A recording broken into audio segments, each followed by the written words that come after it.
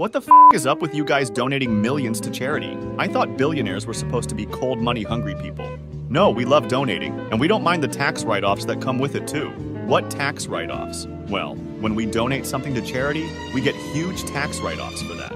So that's why you do this? To save taxes? No, we do it to help the children, and we don't mind the added perks, of course. What perks? Power. Every major organization depends on our donations.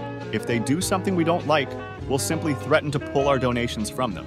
That's why almost every charity does what we tell them to do. Even Bill Gates once said that the difference between a philanthropist and the president is that the president's power ends after 4 years, but philanthropy exists for a lifetime.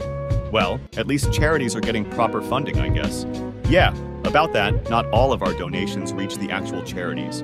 How much of it does reach? 5%. What? Yeah, I forgot about that part. We donate our money to our own private foundations and get a huge tax write-off every time we do that. So all our money is still in our control, just parked in a different place. From there, our foundations then distribute only 5% of the total money to the actual charities. I can't believe that even your donations have an agenda behind them.